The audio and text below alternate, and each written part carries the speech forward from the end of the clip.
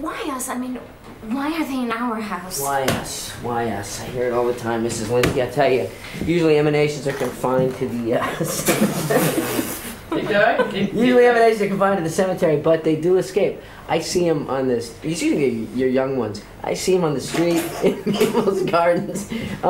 Yeah, in people's gardens. I see them at Farley's Thrifty Mart.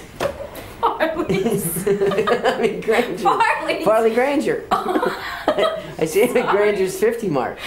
Granger's? Yeah. Yeah, Saturday night you see him huddled around the pet food department. I can't figure him out. Frank, you should disarm. Hairball. Oh, come on now, Lucy. I don't know why you keep shutting me out. I mean, I still have a lot to offer. Keep rolling, keep going. Still rolling. You know nothing of my situation. We got a lot of gutless, we got a lot of shit. Low lives. All right, back.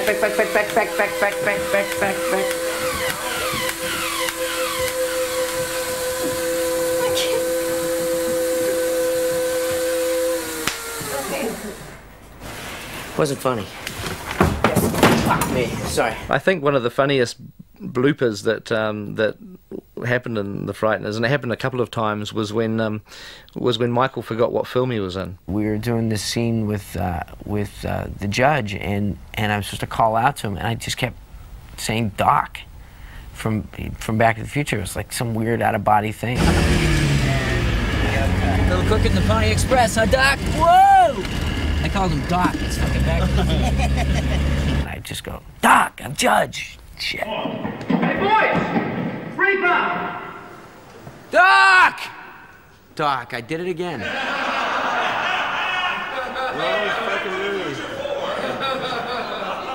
I know. It's the way I look. It's this damn ectoplasm stuff. It turns you off, doesn't it?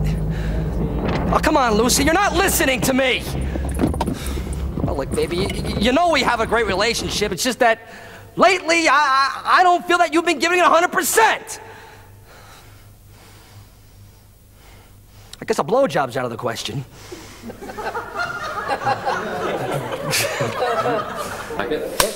And you roll. Sit. And action! Here's Johnny. I had to just do one, sorry. Yeah, all right? Sit. Hi, now I'm acting. And sit. Action! Vänster one bestämmer sig.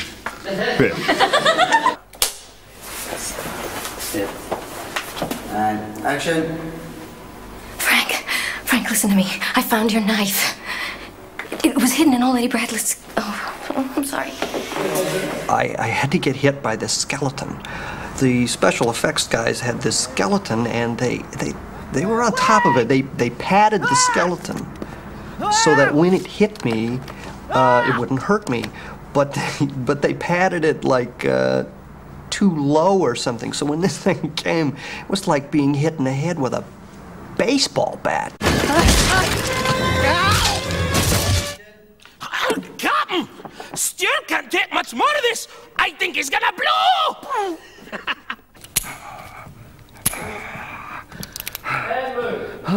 I did it. I did it.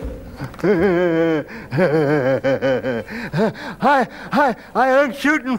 I forgot my line, the whole thing. Sorry. Hey, partner!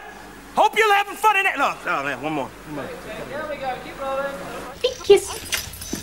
All right, kid, quit jumping around and acting like a baby. This is serious. You should go and stand over there, Charlie. Quick, jump over there with Marty. That's fine. Go, Charlie. Who's this? Who's this? Up high, Marty, up high. Tish. It's a big smile. Tish. Let him bounce. Let's go. Tish. Jump. Start to jump, Marty. Start to jump. Jump.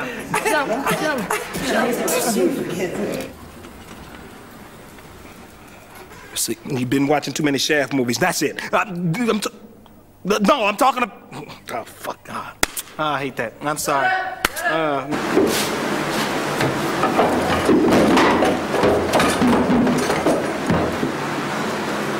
I remember the close-ups on the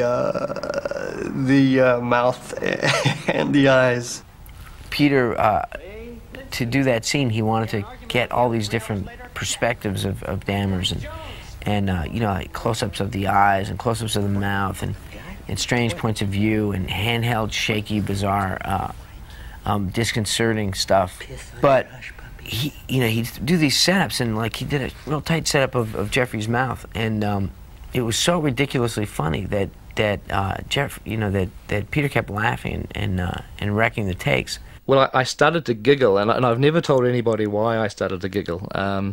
The reason was I was watching the close-up of the mouth on the monitor, and I suddenly became aware of a little dribble of saliva that was forming on Jeff's lower lip. And I suddenly wasn't listening to the dialogue anymore. I was just watching the progress of this little drip of saliva as it made its way down from his lip to his chin, and I was sort of started to wonder whether Jeff had noticed it was there or if he could feel it and was just going, and I was starting to suppress a giggle. I could feel it coming, and then I think it got worse because he suddenly wiped it away with his finger, and from that point on I was just fighting, trying not to laugh, but I couldn't make it to the end of the take. I'm sorry. Why are you shaking?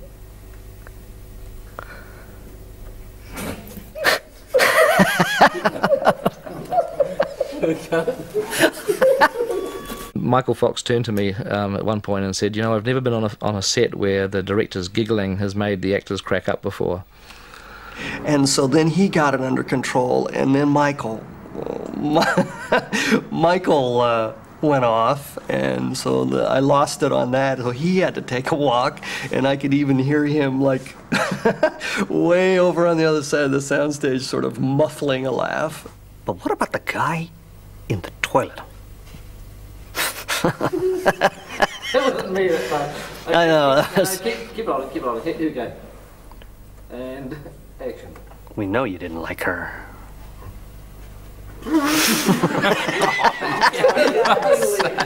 So we finally got the mouth shot, but things didn't get any better because we moved on to the eyes, and I was in this totally vaporous kind of mood, and I suddenly started to notice as we were filming that Jeff's eyes were moving up and down in sync with his voice, so they were acting like little mouths. 28 cases involved crushed hearts, arteries choked until they burst. Those started in 1990 with your beautiful wife, Deborah.